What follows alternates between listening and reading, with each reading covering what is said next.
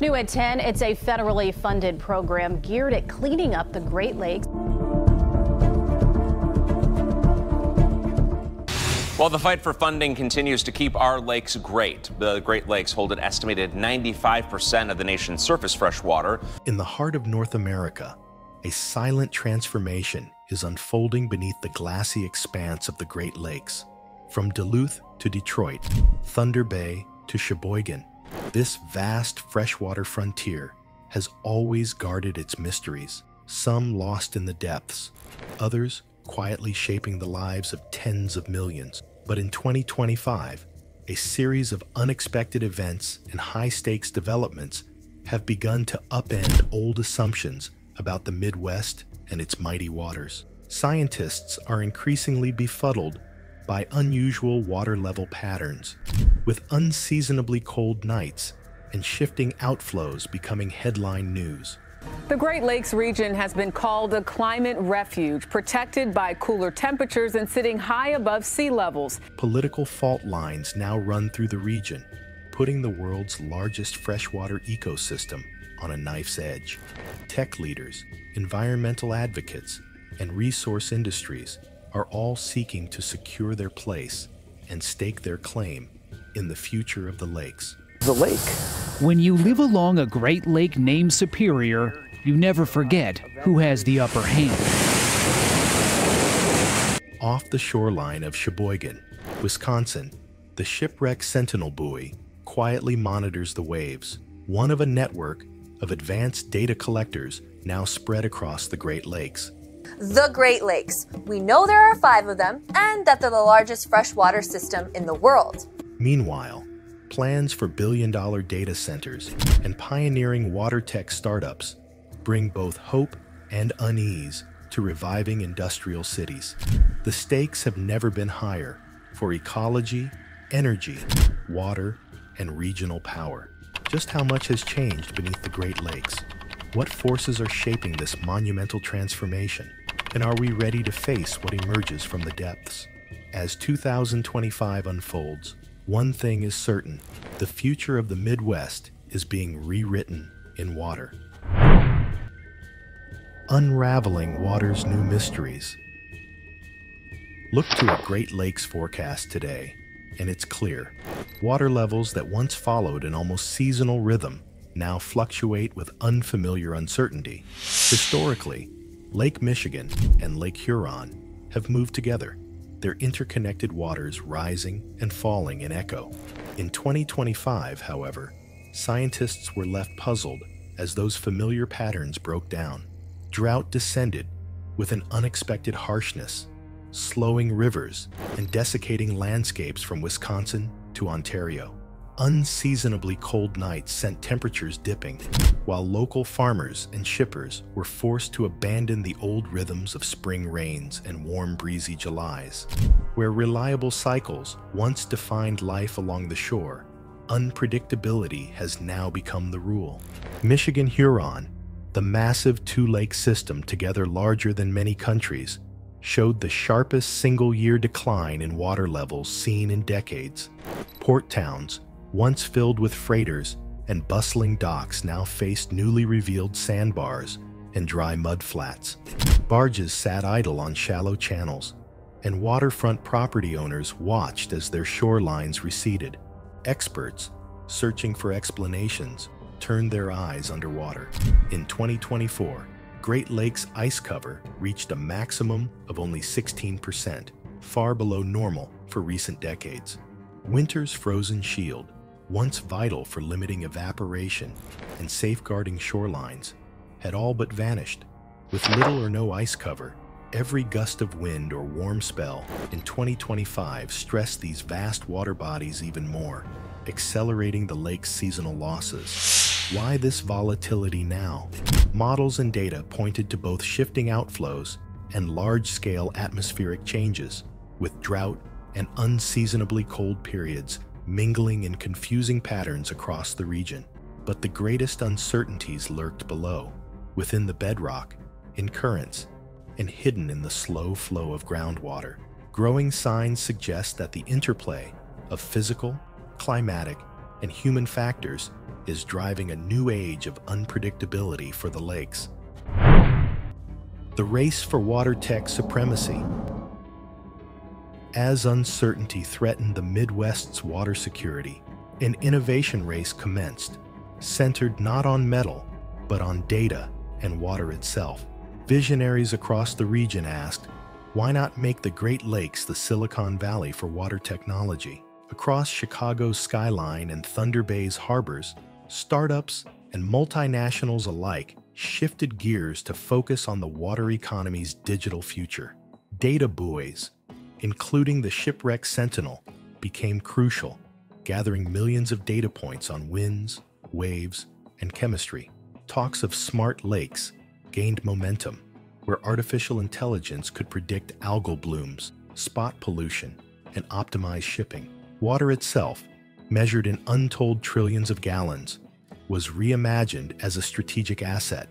In boardrooms overlooking foggy harbors, developers pitched ideas that would have been unthinkable a decade ago. Gigawatt-scale data centers cooled by lake water, leveraging the natural resource as a draw for tech sector investment. In hard-hit corners of Michigan, a $3 billion data center proposal brought cautious optimism as well as concerns about environmental cost. Environmentalists and local communities issued warnings about water withdrawals, pollution risks, and pressure on outdated infrastructure. Would tech-driven growth repeat past industrial mistakes or spark sustainable renewal? Some saw opportunity, while others saw warning signs, echoes of hard lessons learned during previous eras of exploitation. Meanwhile, debates over international data access and technology sharing complicated progress.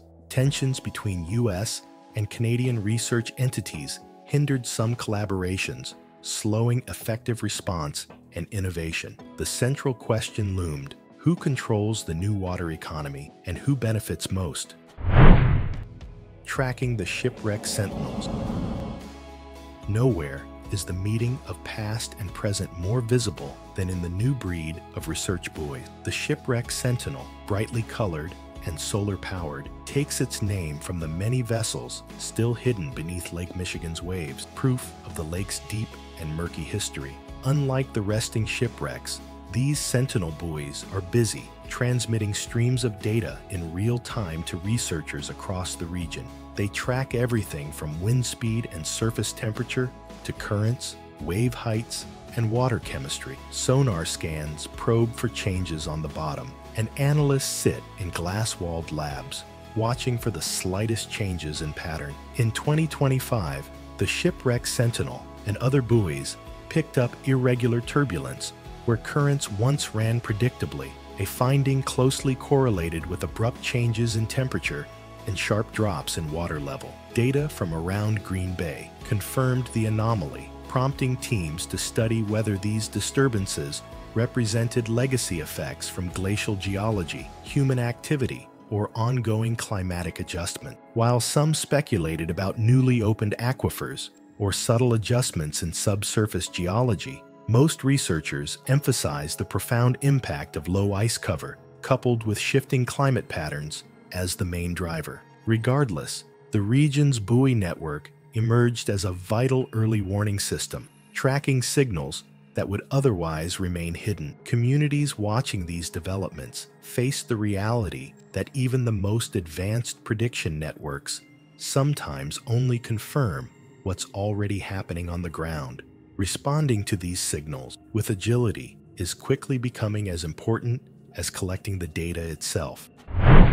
Ecological fault line and political earthquakes.